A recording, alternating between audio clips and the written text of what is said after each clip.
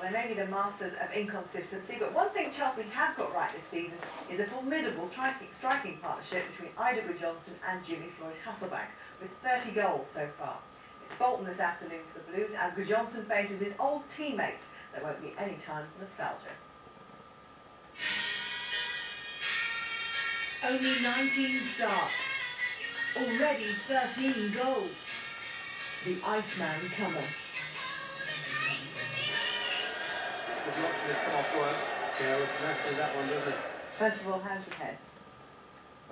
Yeah, it's alright. I was a bit dizzy when it actually happened. I had a slight concussion, I think. Lost a bit of memory and didn't really know where I was at the time, but should have been a good one. Good team. In current form, would you say that's the best that you've ever played the way you're playing at the moment? Personally, probably it's the best I've been playing. Gudjohnsen! You want to play every game. You don't feel involved if you don't play. You really have got energy to spare, which you really need to get rid of. As soon as I played again and got my goals, I felt alive again. It's hard for people to understand, but you're really buzzing and come alive again as soon as you start playing. What are the realistic aims around the club? You think the league is too far away, really? I think when you look at it now, it might be slightly too far. Who knows if we get 3-4 wins on the trot? You never know where we might stand after that. Good partner. As soon as I met Jimmy, actually, because I speak Dutch from my time in Holland, it sort of clicked.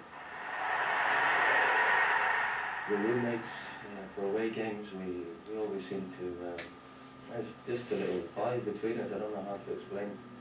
We spend a lot of time together off the pitch as well, so it just clicked as soon as we met.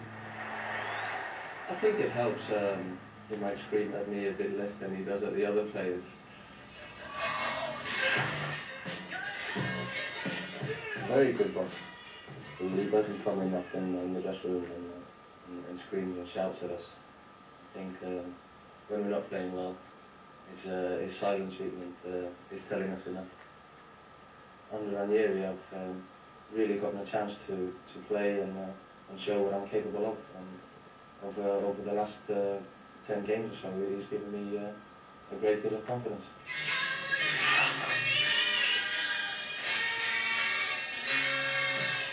Good memories. How does Sam's managerial style compare to Claudio?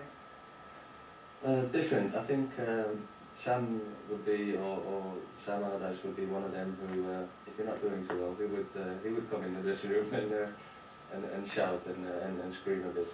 Hey, Mike! Mike!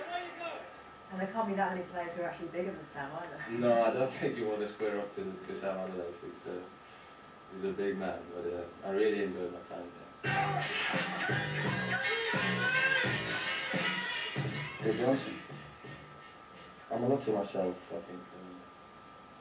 My thoughts, I've got a lot of thoughts going on around me that I don't share with many people. And, I enjoy my friends and people close to me. Just before kick-off, I stand on the halfway line and basically say a little prayer for every game. I just thank God for keeping me healthy, my family, and everyone around me. And ask him to help me get through the game without getting I've got a lot to thank for. He's a reflective, thoughtful character who Chelsea would do well to promote in the light of certain players who... He just did it. So?